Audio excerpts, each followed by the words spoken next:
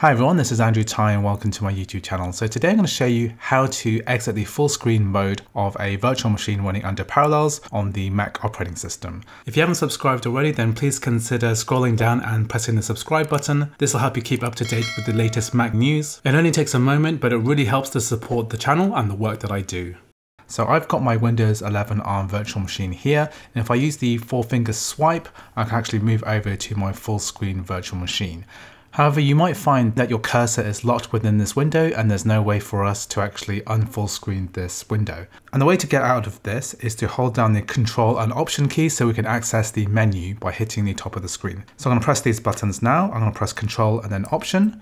And once I've pressed that once, I've let go already. When my mouse cursor hits the top of the screen, then we get the menu bar here. And what you can do is to press this exit full screen button here, and that's going to take us out of that full screen window.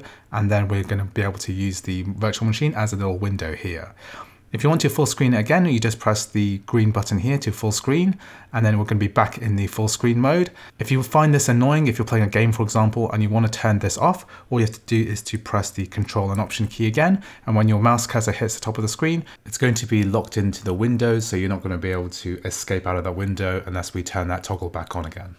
Anyway, I hope you found this video useful. I've got lots of other Windows virtual machine tutorials on my YouTube channel. Please check it out. If you liked the video, please like, please subscribe, and I'll see you in the next video.